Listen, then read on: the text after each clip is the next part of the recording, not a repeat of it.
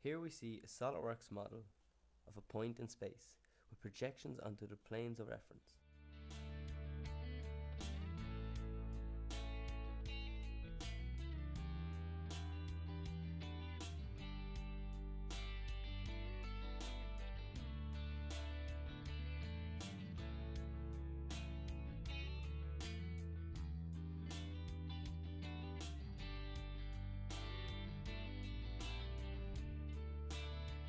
When locating points in space, we use X, Y, and Z coordinates.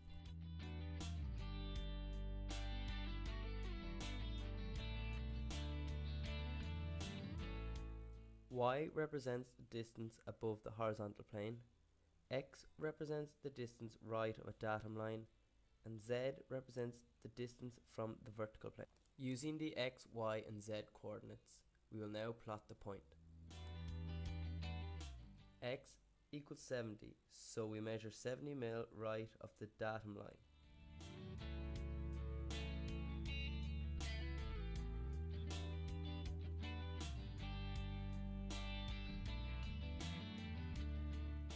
Y equals 30 mil, so we measure 30 mil from the horizontal plane, i.e. the XY line in elevation.